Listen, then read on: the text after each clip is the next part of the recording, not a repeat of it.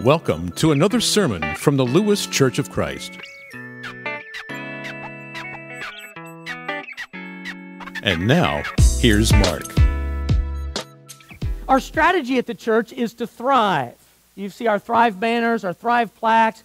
We want you to thrive. We really do. We want to thrive as a church. And one of our strategies for thriving as a church, in the next couple years, we're really giving focused attention to developing a lot of ministry teams where people can be involved to serve and to help grow our church and help make our church the best possible church it can be. And so we're developing some ministry teams. I need to tell you about one of the newest ministry team that is, just like launching here this month, is a ministry team called SOS.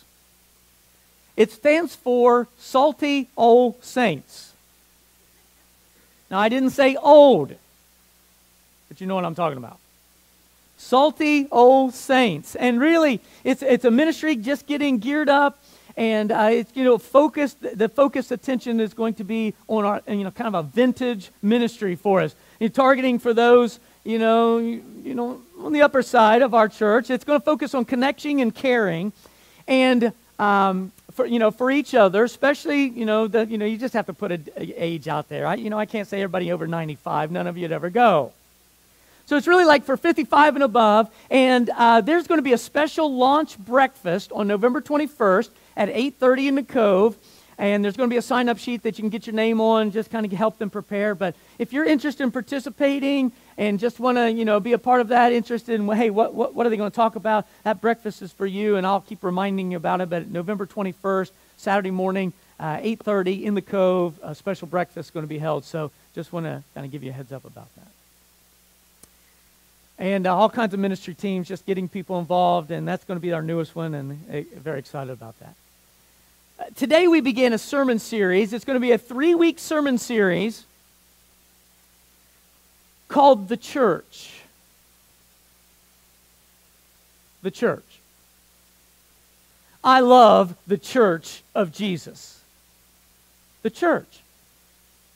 The greatest organization on planet Earth. The church, and we're allowed to be part of it. The church. I love the church. I especially love our sector of the kingdom. And I know I love our church family. And I hope you love our church family. And my prayer in this series is that we're going to better understand.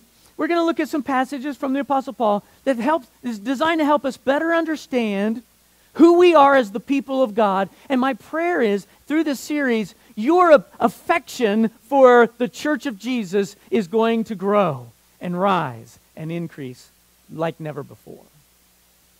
The church. To be honest with you, the word church in our culture is a little bit confusing, isn't it? Most people in our culture refer to a church as a building. Oh, wow, look at that church. Man, it's got a very tall cross. Yes, it does. And they refer to it as a building. Many people in our culture refer to church as a place you can go, kind of in the likeness, hey, I want to go to the mall, or I want to go down to the outlets, or I want to go to Moe's, or I want to go to the gym, or I want to go to church. And they see it as a place you can go. I was taught as a kid this little exercise, maybe some of you were too. You could probably even say it with me. This is a church. This is the steeple. Open the door. And there's all the people. Very small church. Now, that's cute. That's cute. But incorrect. Right? Because the church is a reference to who we are as a people. The church is a reference to all those people who decided to say no to the pattern of the world and to say yes to the person of Jesus.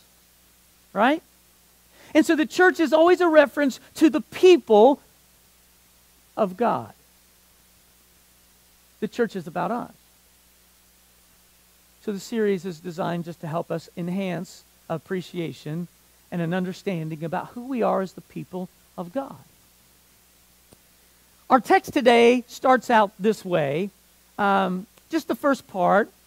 Consequently, you are no longer foreigners and strangers. Now, our text, here's how it starts out. Consequently, you are no longer foreigners and strangers, indicating very clearly, right, that you used to be. But it's no longer true.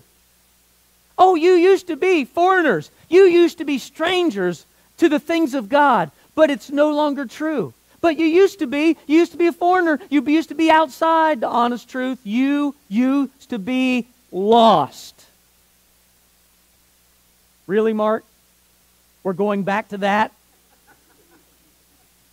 I thought you said last time you preached you were so done with lost, you can't wait for November. I did say that, and I was so done, but here it is again.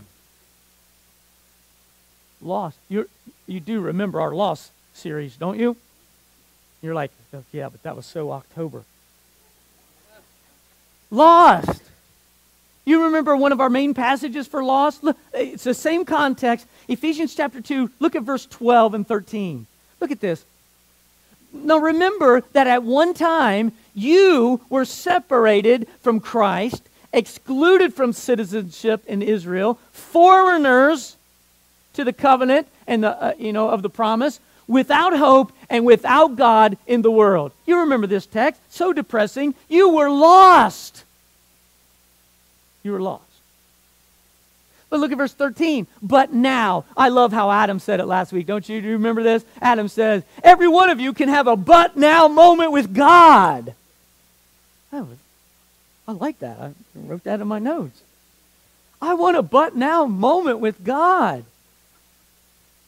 But now, in Christ Jesus, you who were once far away, you were so lost, have been brought near by the blood of Christ. Oh, the blood. Remember? Oh, the blood. Because of the shed blood of Jesus Christ on the cross that takes away all of our sin, you who were lost, you were so far away, have now been brought near because of the blood of Jesus Christ. Oh, the blood. Now that sets us up for today's text. It's the same context. Look at our text for today. Consequently, you are no longer foreigners. You are no longer strangers to the things of God, but fellow citizens with God's people and also members of His household. Built on the foundation of the apostles and prophets with Christ Jesus Himself as the chief cornerstone. In Him, the whole building is joined together and rises to become a holy temple in the Lord, and in Him, you two are being built together to become a dwelling in which God lives by His Spirit. Now, we're just going to let this text just linger for most of the morning. This is such a powerful paragraph for us today.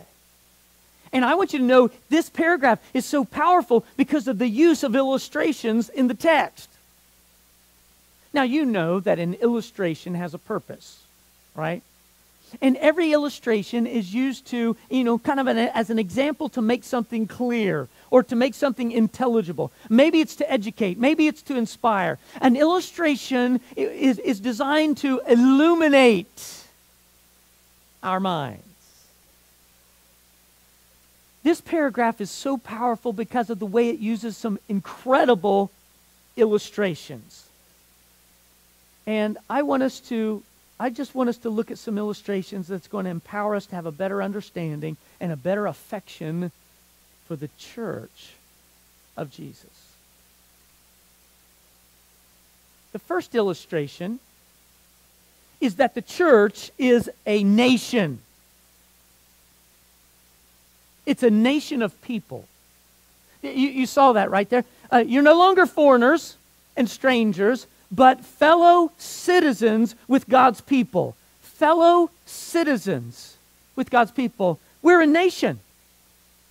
We're a nation of people that belong to God. We're a nation.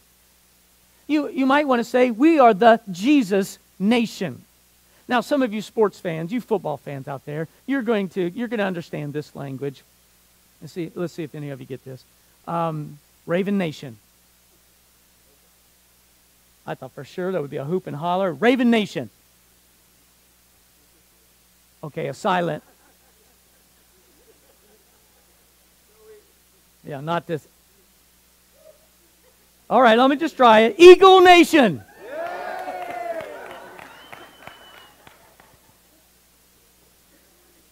Okay, when you're 3 games in and your team cannot make the Super Bowl, you do have to go to a number 2. Can I say Bengal Nation? Buckeye Nation. Now you cannot deny Ohio's got some football going on right now. Who? Losing, I don't even know what that stands for. Jesus Nation. You and I, yes. You and I are a nation of people. It's a Jesus nation, and we are the Jesus nation. Fellow citizens of the same nation. That just feels good. Nation. The second illustration that I want to point to is a family. You're no longer foreigners and strangers, but fellow citizens with God's people and also members of His household. He's talking about a family, God's family. I want you to know that this is my favorite illustration of the church, that we're a family.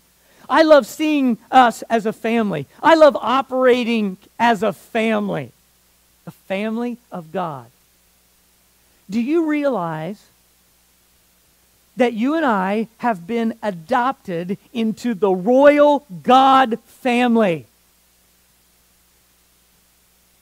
Wow. That's a great illustration. Adopted, brothers and sisters, together in the family of God. Wow. And so, we're the Jesus nation. We're the family of God. And there's a third illustration in here that shows us that the church is a building project with an indestructible foundation. Did you see that? Look at verse 20 again. Build on the foundation of the apostles and the prophets, with Christ Jesus Himself as the chief cornerstone. In Him the whole building is joined together and rises to become a holy temple in the Lord. And in Him you too are being built together to become a dwelling in which God lives by His Spirit. Notice that the building we're talking about isn't a completed building. No, it's a building project. It's a building project that is still in process. I love that, and it has an indestructible foundation. And so the main three illustrations of the text, helping us get something about the church. We're the Jesus nation, we're the family of God, and we're a building project with an indestructible foundation. I love these illustrations, and I just want to use these illustrations today because they communicate some life-giving concepts that we can't miss as the church. I want you to get these concepts. The first illustration, or the first 2 illustrations of the text, the illustration of the church being a nation, the Jesus nation, and the church being a family, those illustrations are designed to help us understand the concept of belonging. The whole illustration of the church being a nation or the church being a family is simply to communicate the church is a place to belong. You belong here. A place to belong. A place to fit in. A place to be accepted. a place to love and be loved, a place to belong. I really think one of our greatest needs as humans is acceptance. To be loved and to love. And so the church is designed to be a family where we belong. A nation, a Jesus nation where we need some jerseys. A place to belong. You belong here. Welcome to the crossing. The illustration of the foundation in this text, I think, is designed to communicate that the church is a place to believe. The foundation of our nation and the foundation of our family is the Word of God. The Word of God. Our verse says, build on the foundation of the apostles and prophets with Jesus himself as the chief cornerstone. So here, I'm thinking that this foundation is really designed to help us understand the church is a place to believe. Yeah, it's a place to belong. It's also a place to believe. And you and I are to believe the Word of God. Now, the Word of God primarily is the living Word of God, which is Jesus. And we are to totally trust Him, right? But the Word of God secondarily is the written Word of God, the Scriptures. And this reference to the apostles and prophets is a very clear reference to the Word of God, the written Word of God. And so it's the Word of God that we believe, that we wholeheartedly trust. Now here's the truth. Everybody believes something. Everybody believes something, but the church is a group of people, a family of believers who believe in the Word of God, Jesus and the Scriptures. That's why the bottom line of ministry at this church, here's really, when you boil it all down, here's the only thing we're ever going to ask you to do at this church. Place your full trust in Jesus Christ, totally based on what you hear Him saying to you through the Scriptures.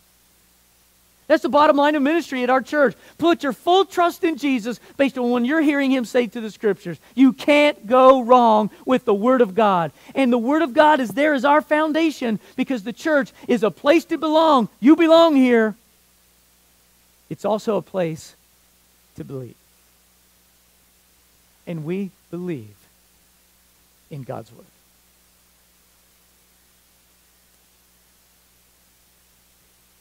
The third illustration of the church being a building project with this indestructible foundation is designed to communicate the church. Yeah, it's a place to belong. Yeah, it's a place to believe, but it's a place to become. Look at this last verse, 22 again. Just check this out. And in Him, in Jesus, you too, a reference to all of us, are being built together to become a dwelling in which God lives by His Spirit. The church is a place to belong, yes. A place to believe, yes. And a place to become. And did you see what this text says we're becoming? We're a building project meant to house the Holy Spirit of God. Us? Us. Really? Really. That's so awesome.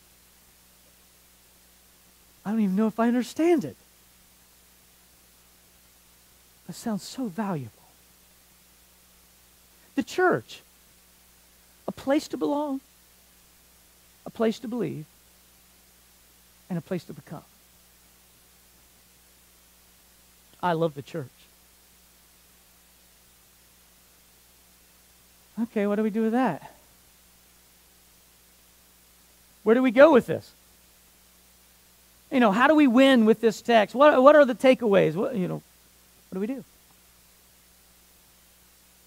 Can I suggest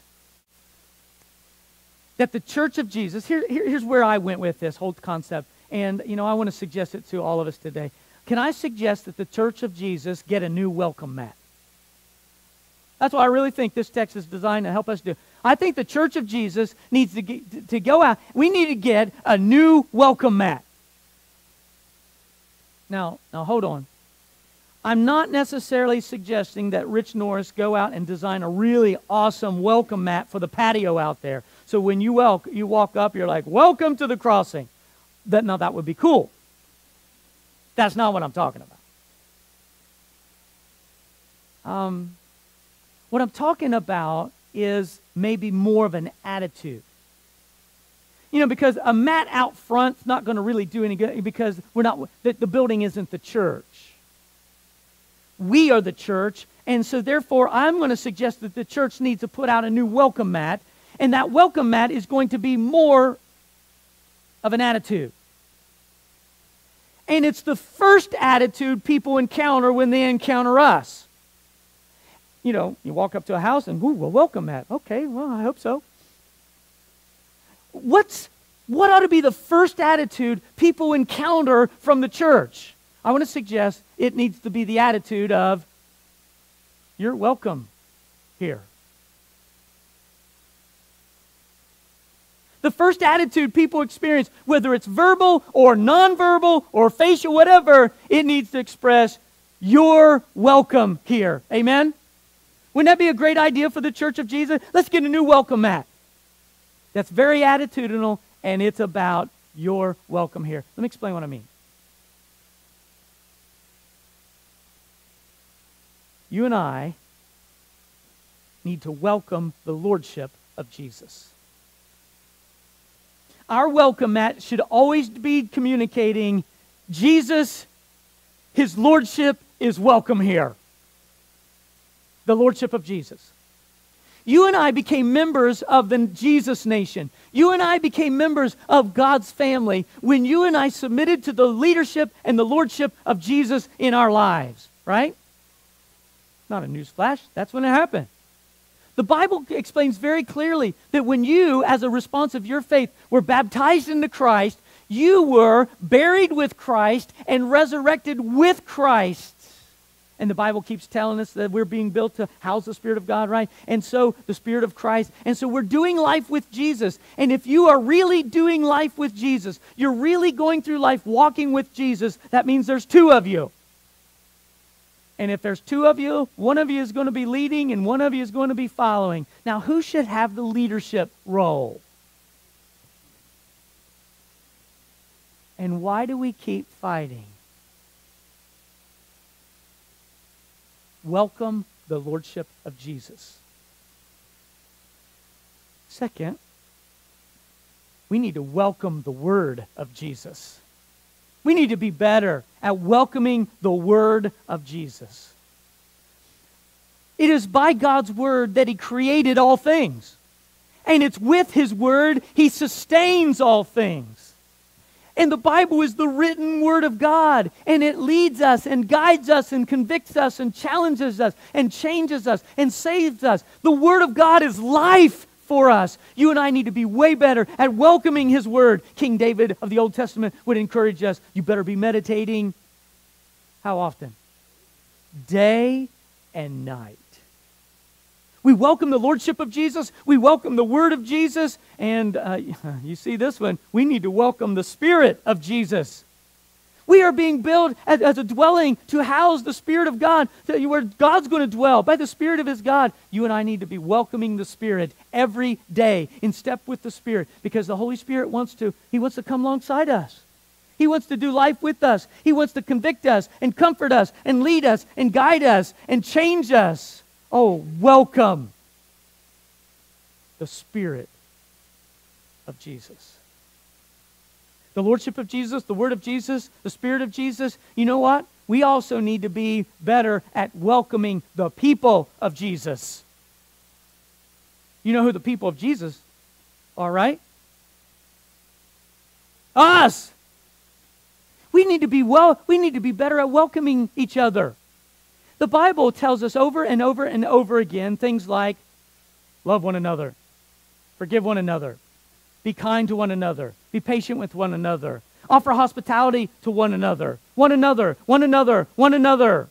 In fact, this past week I found a list of 59 one another's in the New Testament. That's a lot of one another's. Yeah. And the whole purpose is designed to get you and I to be better at welcoming, receiving, accepting, and loving each other. We're brothers and sisters in Christ. We're on the same team. Welcome each other. We're going to welcome the Lordship of Jesus. We're going to welcome the Word of Jesus. We're going to welcome the Spirit of Jesus. We're going to welcome the people of Jesus. And you know what else? We need to welcome the outsiders of Jesus. You and I need to be way better at welcoming the lost, no matter how lost they are. You and I need to be better at welcoming the lost, no matter how lost they are. And maybe, here's our hope, our grace to them will point them to His grace. That's our hope. You and I need to get so much better at welcoming those outside of Jesus because they belong here too. In fact, don't you forget, you used to be one of them. And somebody welcomed you. And you found God's welcome of you through that. Doesn't that make sense? Let's put out a new welcome mat that basically says, everyone welcome. Everyone welcome.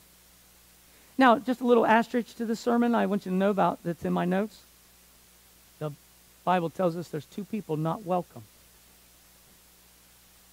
Two people not welcome here. Jesus says to the first person not welcome in his family is the brother, the one who claims to be a follower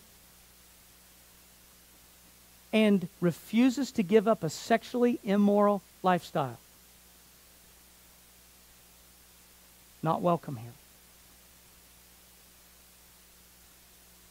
The second person Jesus says is not welcome here is the brother, the one who claims to be a follower of Jesus and often claims to be a leader of Jesus, but is always busy causing dissension in the church. In fact, the Bible says, have nothing to do with him.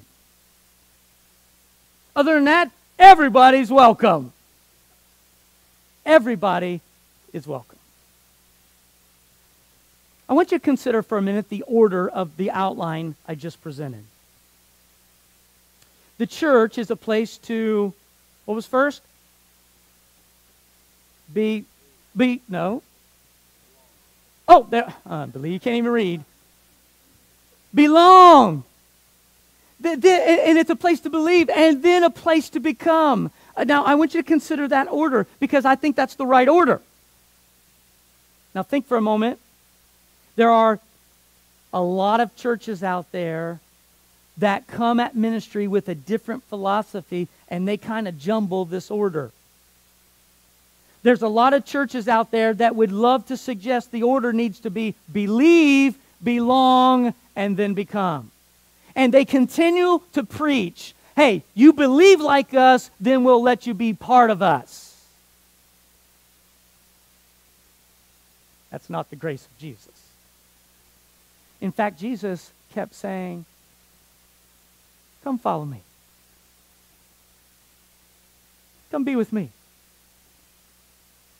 Come do life with me. You belong with me. Now, we'll work on the beliefs as we go, but you just come be with me. Because Jesus knew the more time people spent with him, the more time he would be able to work on their beliefs and he would help them actually change their lives, right? This is the correct order. Let's always be a church that puts out the welcome mat first. Let's always be a church that communicates verbal, nonverbal, you belong here. And know that the more they are here interacting, the more that we're going to work on their beliefs and the more we're going to become something really awesome together. Amen? Don't you ever let this church be a church that puts belief first. Belong, believe, become. So let's put out the new welcome mat. You are welcome here. This has been a presentation of the Lewes Church of Christ. We are located at 15183 Coastal Highway, Milton, Delaware, 3 miles north of Lewes on Highway 1. Our service times are 9 a.m. and 11 a.m. every Sunday morning.